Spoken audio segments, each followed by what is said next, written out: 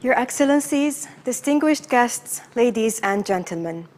My name is Aisha Al-Marzouki, and I am a member within the sustainability team here at Expo. It is my absolute pleasure to welcome you all to our pre-Expo event focused on the future of climate and biodiversity and brought to you in association with our partner, Dubai Ports World.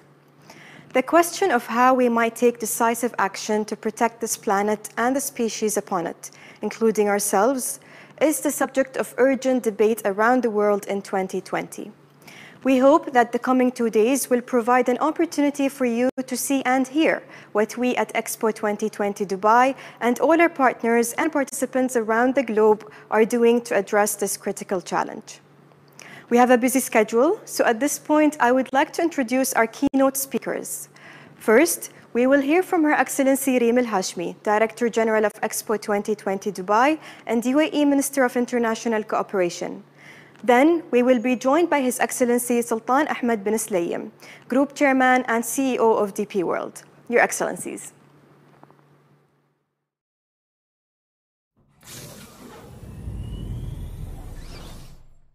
Your Excellencies, distinguished guests, ladies and gentlemen, thank you for joining us for the second in our pre-Expo series, which takes place exactly 1 year ahead of our Climate and Biodiversity Week at Expo 2020 Dubai.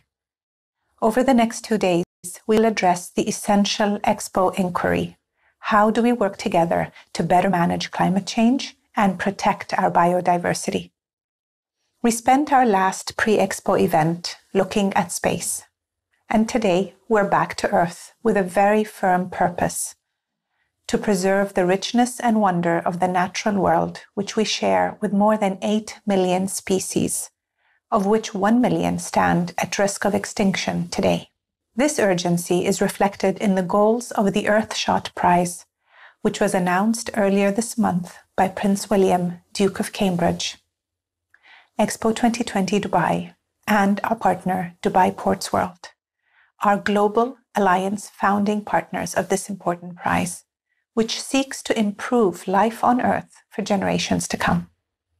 We stand as proud supporters and advocates for this and other such initiatives.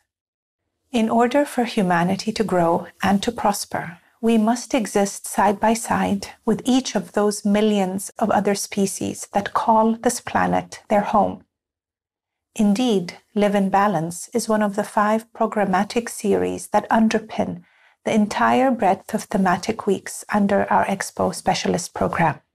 And under that banner, our Conservation for Hope program is centered on wildlife and ecosystem restoration as a means to ensure environmental sustainability. As a means of complementing this program, Expo 2020 Dubai and Dubai Ports World are collaborating together with the Zoological Society of London to unite the world behind meaningful progress on animal and on habitat conservation. Our shared objectives are to make humanity more aware of our connection with wildlife and with the environment, to bring together diverse stakeholders to address the world's most pressing conservation and sustainability issues, to strengthen zoological, NGO, and government conservation efforts, and of course, to also drive global awareness of champions of conservation.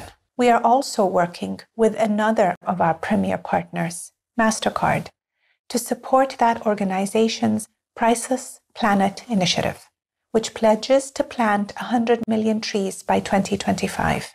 This worldwide program will help remove carbon dioxide emissions from the atmosphere and contribute to efforts to limit the rise in average temperatures, all of which is to acknowledge that we are at the moment of no return. If we do not act now, we cannot come back.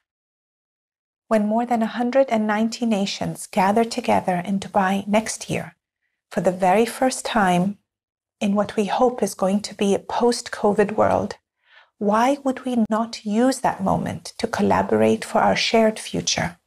Because isn't that one of the main purposes of a World Exposition?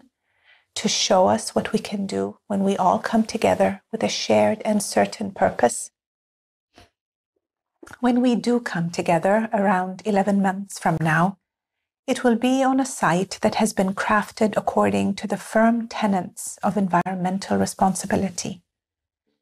Our recent Expo Sustainability Report details the many ways in which we are striving to be one of the most sustainable world expos in the storied history of this prestigious event. From environmental planning and data monitoring to compliance monitoring, ecology protection, waste management, air pollution, prevention, and so much more, we have built our Expo site on a bedrock of sustainable ecological practices.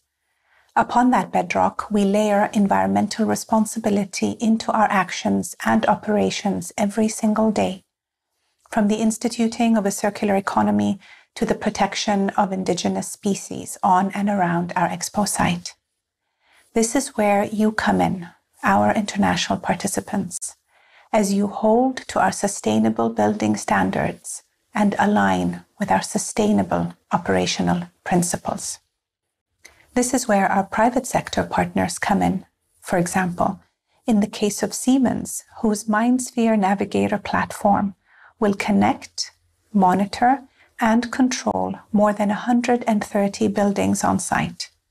This will provide us with a data-driven insight into building performance around energy efficiency and renewable energy consumption, water consumption and efficiencies, waste segregation, and operational waste management. All of which, every measure we take, will progress us inch by inch towards our broader goal of rolling back the impact of climate change through sustained global collaboration.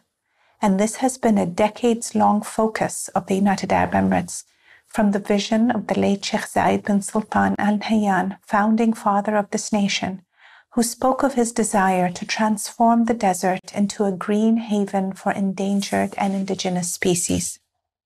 Ladies and gentlemen, what science tells us, we follow. And when science tells us we must act, we do so, as is evidenced by work of the UAE's Ministry of Climate Change and Environment. The challenge of climate change and our need to protect the full and bright biodiversity of this planet has long been a key policy pillar of the UAE. Expo is a platform for collaborative change and a consequence of this commitment to our shared future. Through this platform, let us come together as decision makers and citizens of a future, healthier Earth. Thank you all for your time and attention.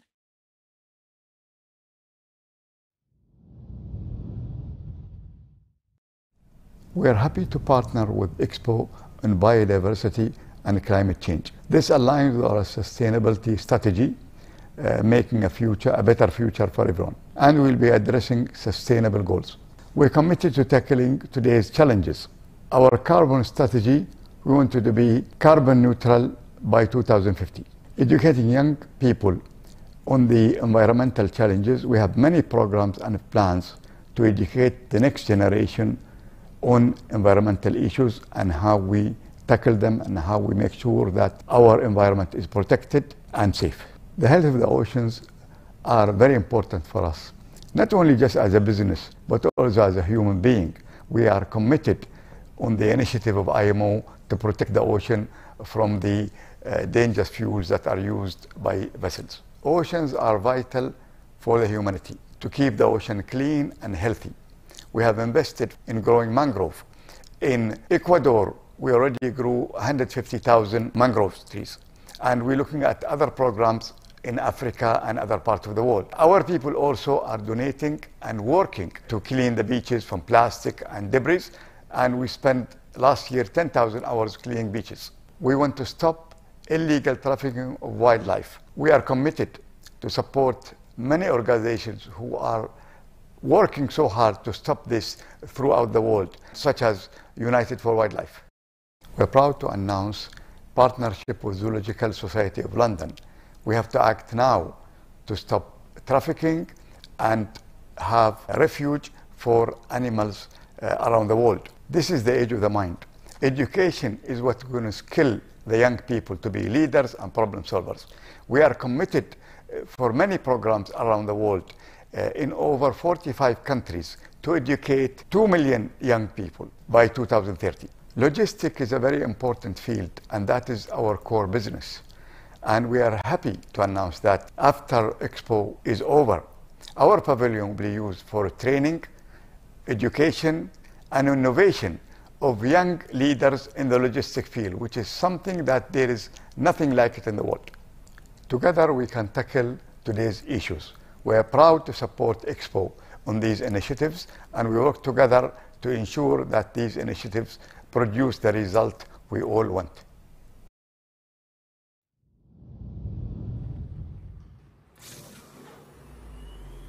Thank you so much to our distinguished keynote speakers for sharing their time and their thoughts with us today. It is now time for us to take a journey inside our very own sustainability pavilion known as Terra. And to explain the Expo 2020 sustainability experience, please welcome my colleague, John Bull.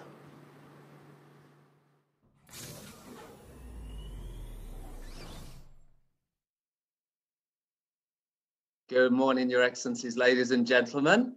It's a great pleasure to be here speaking to you today. As Aisha mentioned, my name is John Bull, and I have the great privilege of being part of the team working on Terra, the Sustainability Pavilion.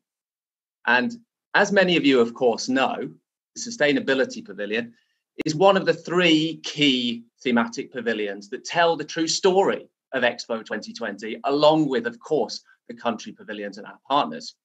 And we endeavour to tell the story of mobility, sustainability and opportunity from a perspective which looks at the global issues but makes them very relevant to the visitors who come and very pressing in terms of their urgency to act.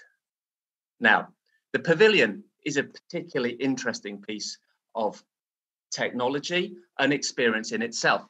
As you'll see here in this beautiful photograph, it is a large installation sitting on a plot of 25,000 square meters.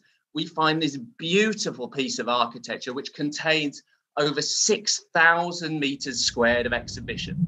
And within those exhibitions and experiences, our guests will be able to wander around, to visit our cafeterias, which of course talk about the importance of eating in a manner which reflects that well upon ourselves and the planet. They'll be able to walk to our stages inside and outside the building to take part and enjoy performances from our Expo and from our partners around the world.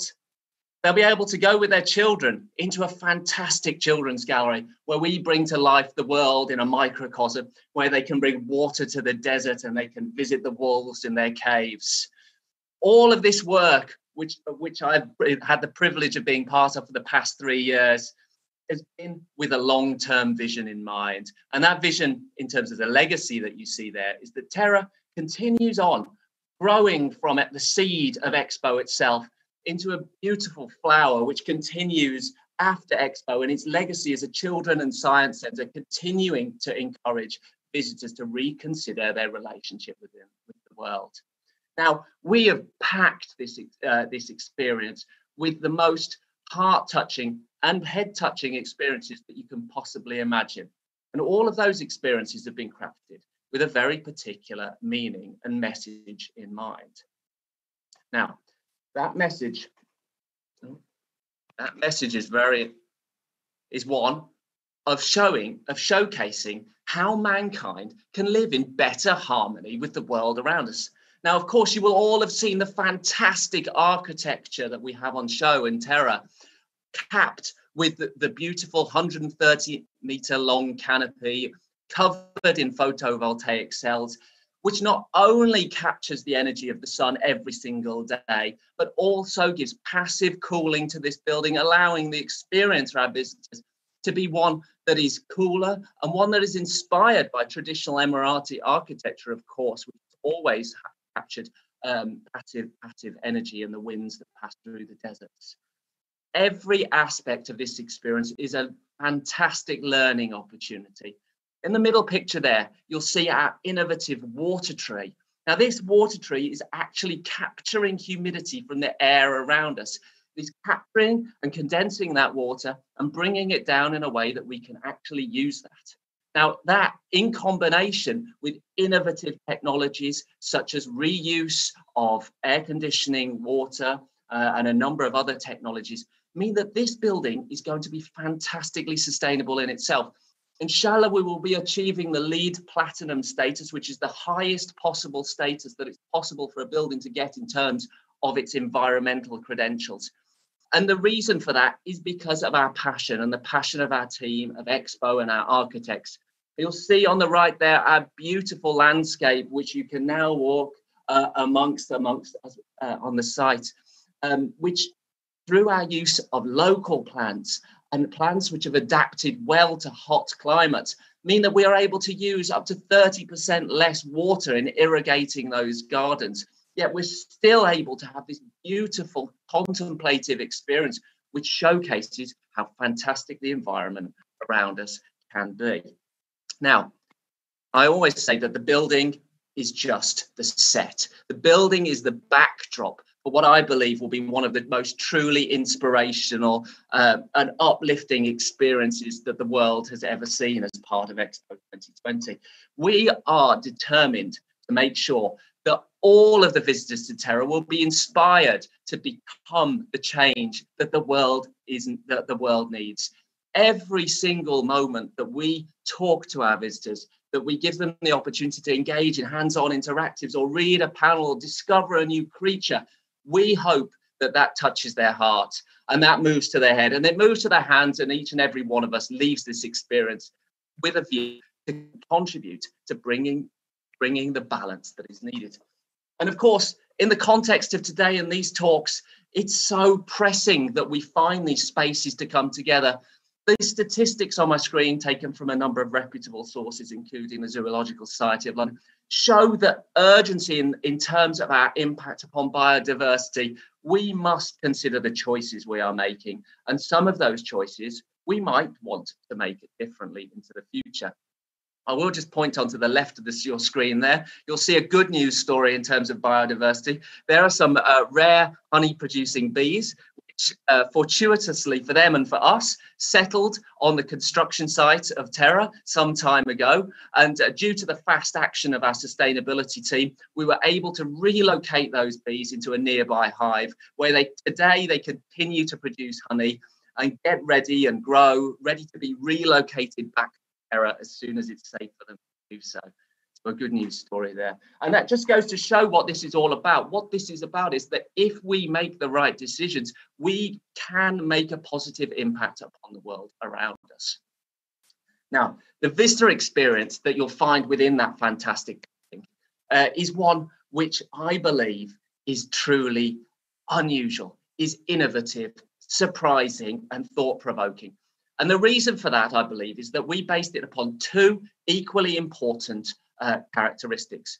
The first being science. On the one side there, you will see the planetary boundary system developed by the Stockholm Resilience Centre, which talks about man's impact on the planet and the planet's ability to accommodate some of those negative impacts. It states that up to a point, the planet can accommodate our impacts, but beyond boundaries, that impact becomes irreversible. And once we pass those boundaries, our opportunity to retract is limited, although there is some evidence that that is possible.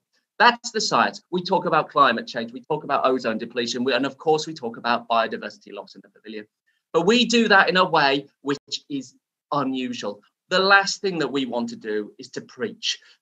What we want to do is capture people's innate love of the world around them, that sense of biophilia. We love the world around us. And what we've attempted to do at every step of the journey, as you'll see on the other side of this slide, is to turn that into a journey, a fairy tale, if you will, one that begins in a wonderful world of beauty and majesty and magic, and one which brings in peril and threat to that environment.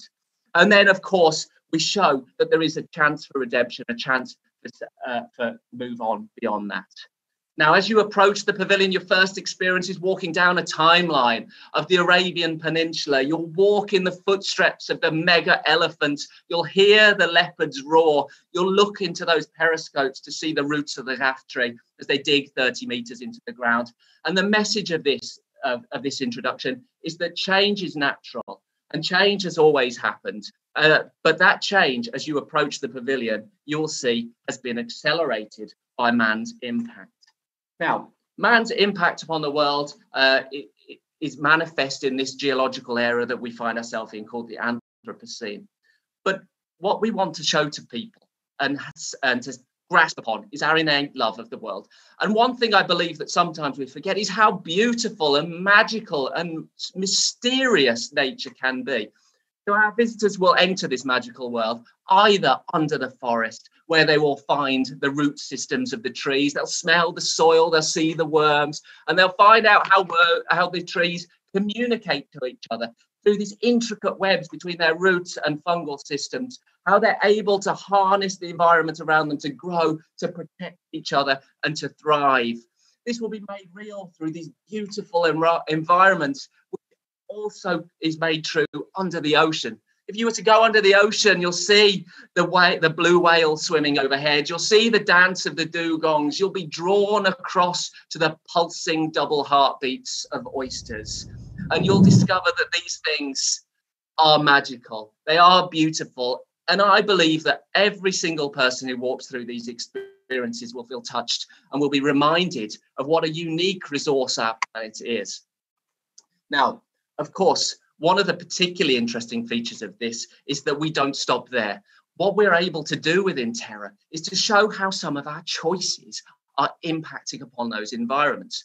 So if you had just walked down through the forest and you had just seen this beauty of the way they talk and the way Mother Tree protects baby trees, and your heart is touched, the next gallery will be one that we call a consumption hall, which is an environment which talks all about how our choices around consumption are affecting these beautiful environments. So, for example, here you see the Nasher, the endless consumption machine, consuming jewels of nature, such as trees and plants and minerals and animals. And I have a beautiful example there from the gallery of the Arabian leopard.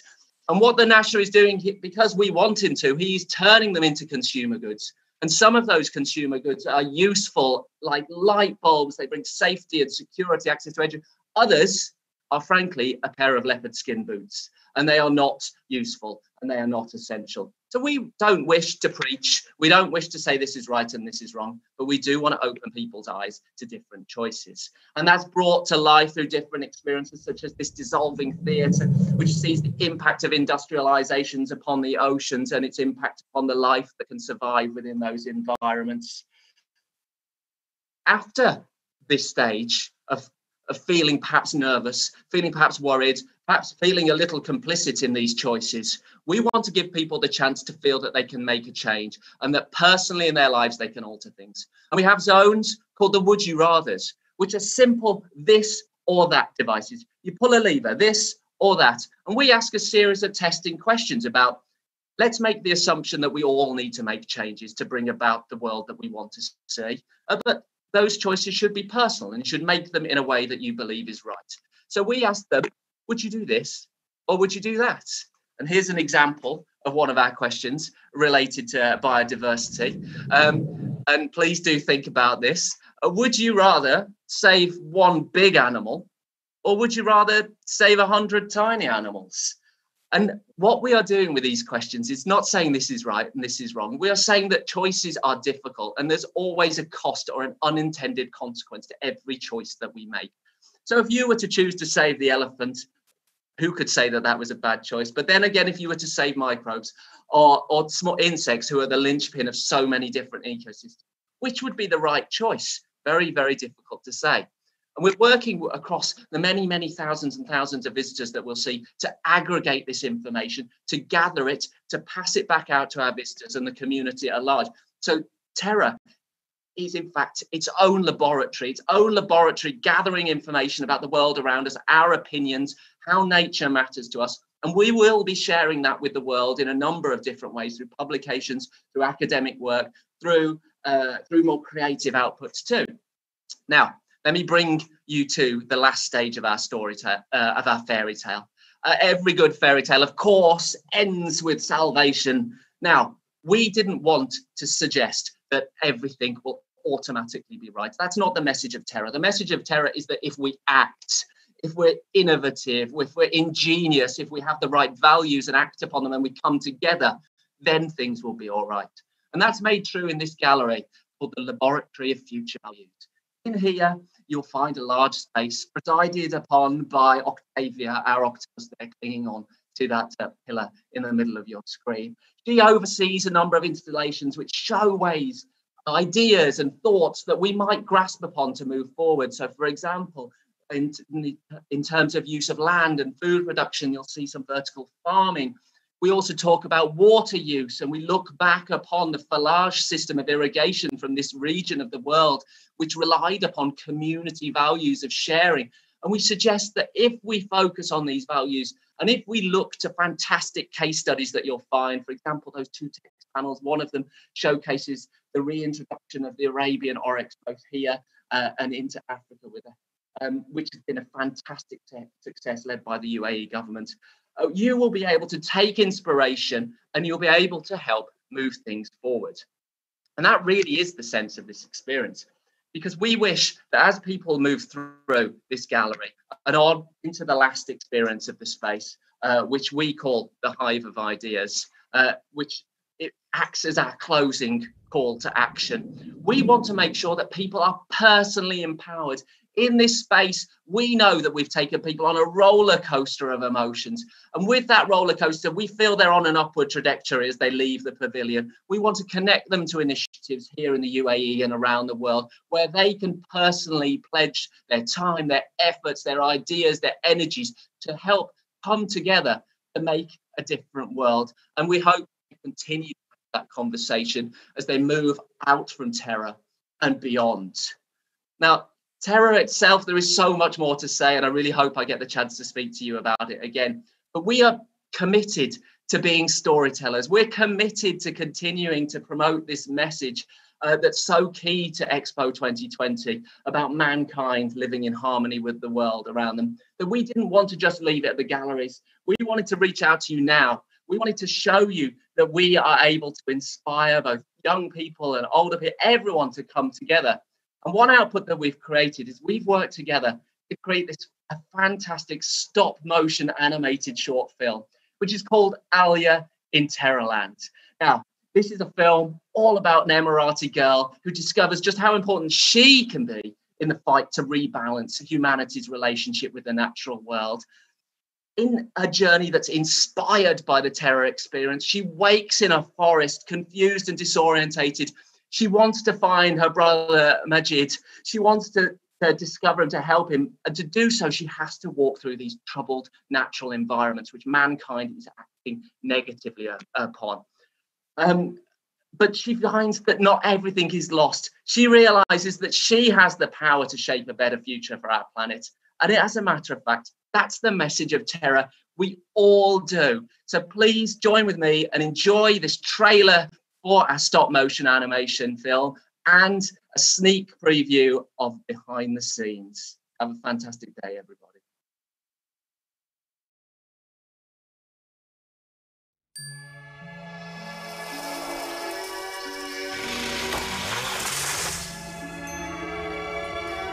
Sometimes, in order to make a difference, we need to be brave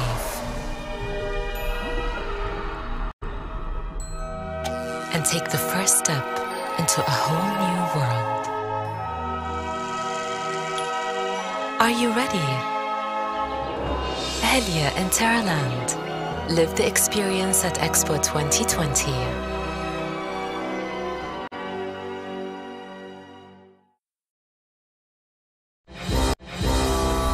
We realize that storytelling and creativity plays a vital role in connecting people and sharing globally important messages. And this is where the vision of the making of Alia in Terraland came about.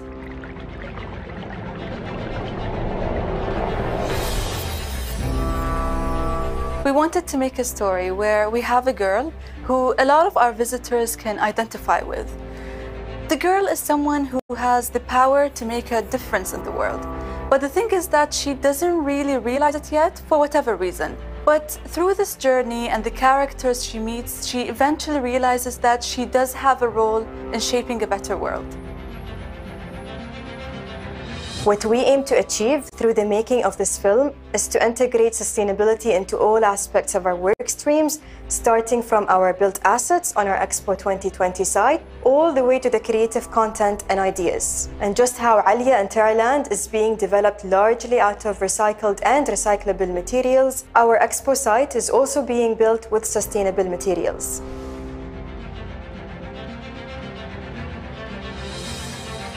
Wherever possible, we've looked to reuse and repurpose old materials. We've looked to source natural materials which can be returned to their environment after the shooting of the film.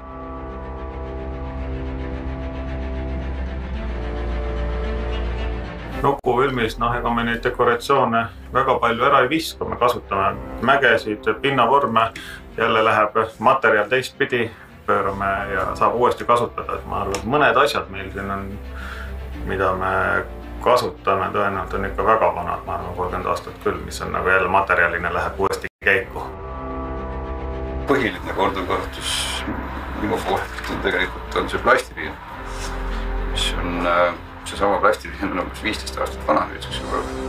Ja olen sellega teinud täiesti lugematu arvu igasugu erinevaid vorme ja üldse hoolimata tegelasi. Ja me oleme näinud ka reaalselt seda pilti televiisoritest või kust iganes. Ma ei ole oma silmaga näinud, aga ma tean, et sellised prügitäis ookeanid on olemas. Et see on ausalt öeldes väga masendav. Et ma ei kujuta ette. Ütleme nii, et võiks ju inimesed hakata selle filmi nägemise järel rohkem veel mõtlema selle peale, mida nad teevad.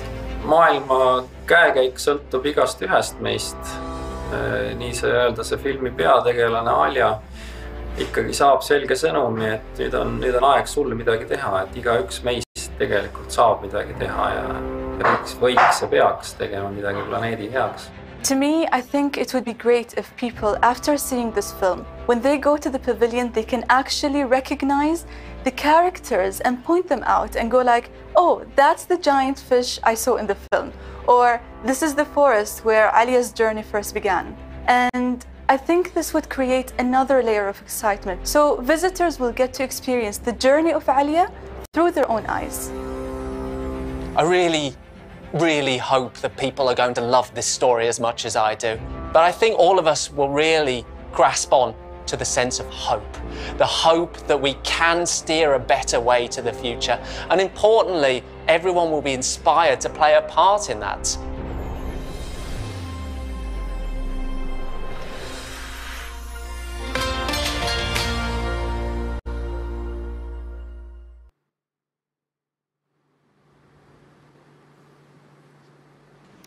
Thank you so much, John, and of course, Alia, and the whole team behind bringing that adventure to life. Ladies and gentlemen, we have a lot more to come. Our next session will begin at 10 a.m. UAE time, so please stay with us.